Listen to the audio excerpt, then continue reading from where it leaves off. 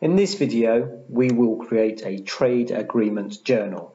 Trade agreements are fixed price or discount agreements that are set up for one or more customers to enable the sale of individual or multiple products.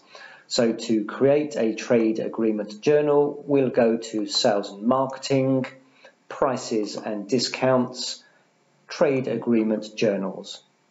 And we'll click New to create a new journal, and we'll enter the name. We will select the sales price adjustment, which is used to define a sales price, and the description is entered automatically, though we can edit if necessary. And to open the journal, we'll click Lines. Now firstly, the account code refers to the customers to which this relation will apply. We can keep all customers or select a specific customer with table, and this will allow us to choose from our customer accounts list.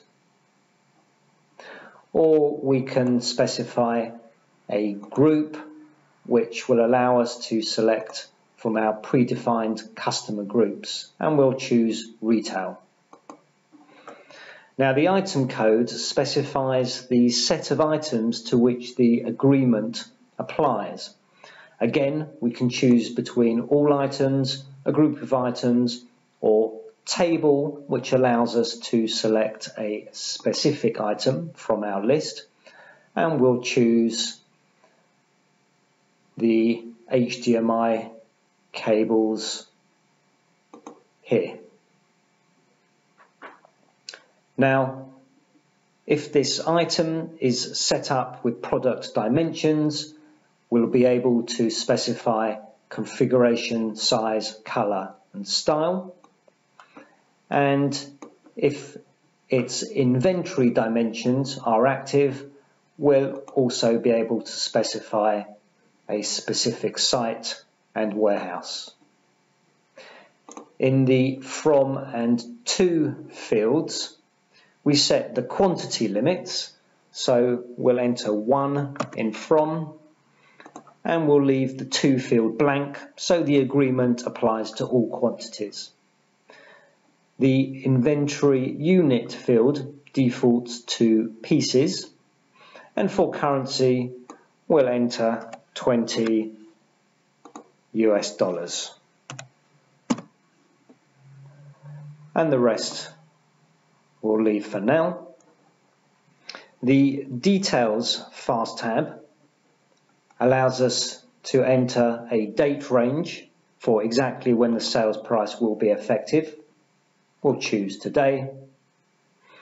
Here we can enter any additional charges to be applied to the sales price. And here are options regarding delivery time.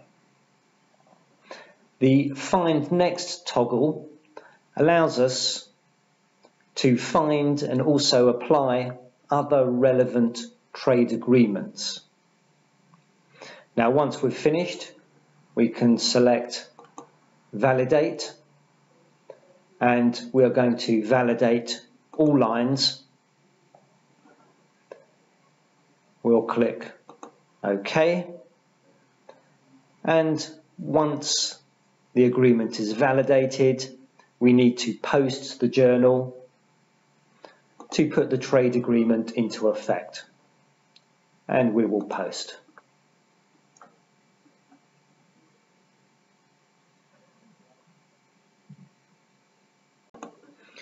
We can also create a trade agreement journal by importing existing journal lines into the trade agreement.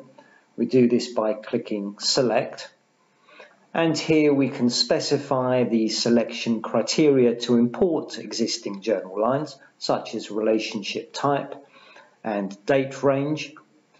By selecting Table here, we can find all the journal lines for this particular supplier,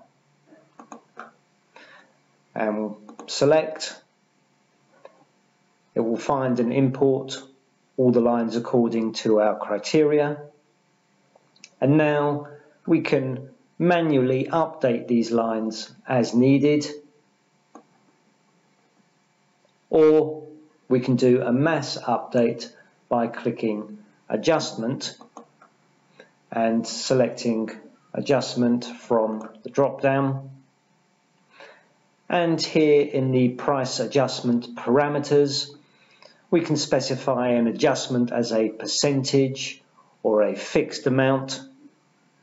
And when we've finished, we can batch update and validate and post as we did before.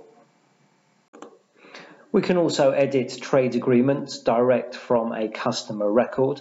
If we go to Sales and Marketing again and All Customers, we'll choose the customer and we'll go Sell, Trade Agreements, Agreements. We'll find the line that we wish to edit and we'll select Edit Selected Lines and click OK. And now we'll be able to edit this journal, and once we've finished, again we'll validate and post.